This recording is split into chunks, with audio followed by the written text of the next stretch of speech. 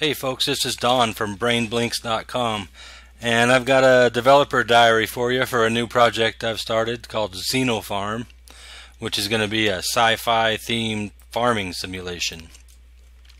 I've always really loved video games that let you grow food, even if it's just part of a larger game.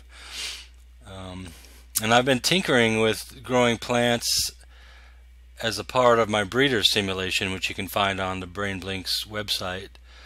This is kind of a simple simulation of virtual life forms, and it also includes some plants that grow and change over time and do their thing.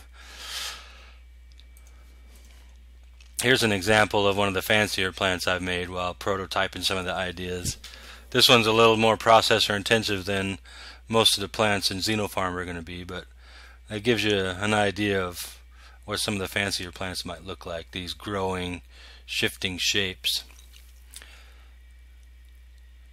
One of my goals for this sim is to have each plant be its own simulation and kind of grow and change so that each plant is somewhat unique from all the others of the same species. One problem I've had with games in the past of farming simulations or growing is that they're really restrictive about where they let you plant things and how the plants look, and not a lot of variety or freedom to do what you want. But what I'm shooting for is a more of an open world kind of thing where the plants grow and react and change based on the quality of the soil, the amount of water, the nutrients, and other factors. So kind of based on real life plants, but not as complicated.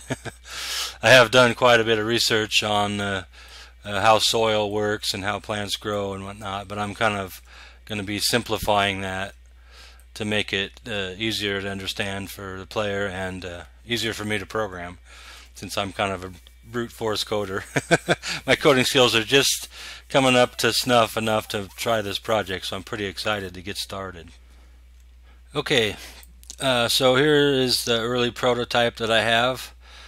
I've got right now one plant working with that kind of grows and reacts according to the rules that a lot of the rules that I want to use for the simulation. And I've got this terrain model set up where the player will be able to just kind of glance or look at the terrain and get a good idea of what's happening. Whether there's enough water on the ground, in the soil, or enough nutrients and whatnot. I'd like to have a lot of visual clues in the terrain and the plants to kind of help the player understand what's going on. So where I'm standing now, it's really dry and barren and the plants won't grow very well. This browner spot here has some nutrients but no water. So if the player watered it, like I have, let's see, water, oh, not that button. Where's my water button? Then it'll get more green and better suited for the plants. So let me put out a few of the plants here. These are kind of ugly for now, but they're working really well as a prototype. And I've got them sped up right now. The whole the life cycles will be pretty quick in the game, but not quite this quick. It's just helped me debug and stuff to have it go pretty quickly. You can see this plant here is not growing as well because it's crowded out by this bigger plant. These ones over here in the dry caked area are barely growing at all. Some of them probably died out. This one over here in the green lush area is growing really well, and it has more fruits on it than a plant that wasn't growing as well.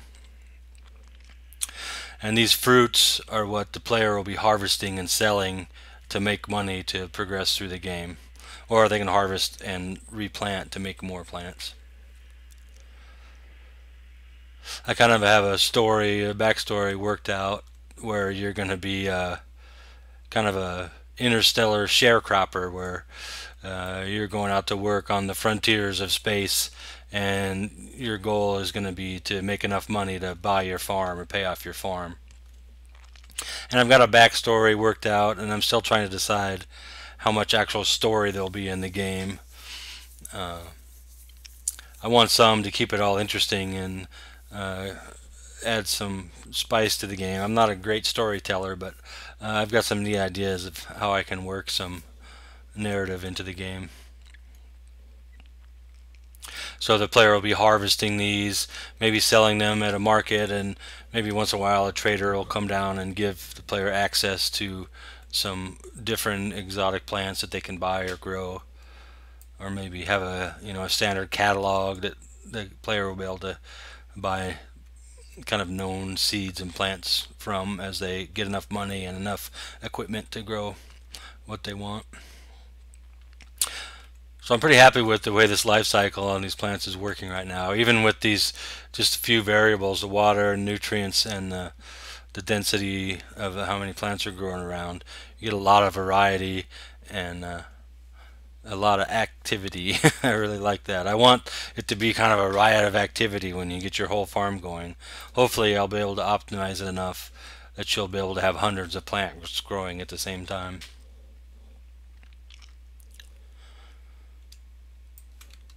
Um, Over here I have a test of a foliage shader I got off of the Unity Asset Store called Advanced Foliage Shader. And what it does is it lets you make some plants that kind of interact and react to the player's presence.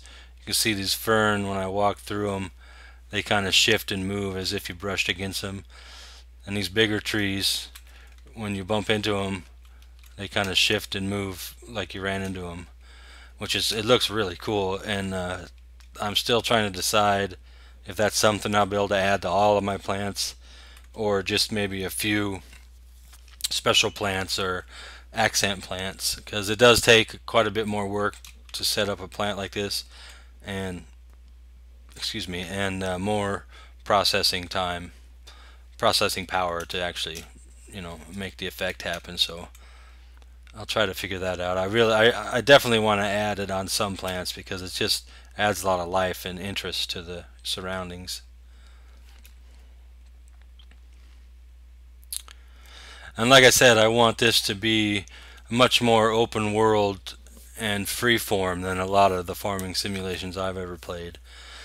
The player will be able to go around. It's going to be a procedurally generated terrain, so it'll be different setup every time, and they'll be able to find a really nice spot or prep up their own really nice spot and grow their plants wherever they want, however they want, plant whichever plants they have gotten access to as they progress through the game, and decide how they want to proceed.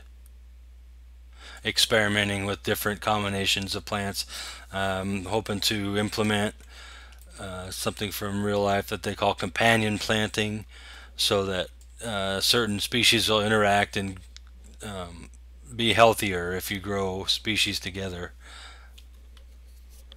Kind of basing a lot of this on some more organic and natural growing methods rather than the agro business with chemicals and huge machines and everything. The player is basically going to be harvesting all of these plants by hand. There's not going to be a lot of machinery involved.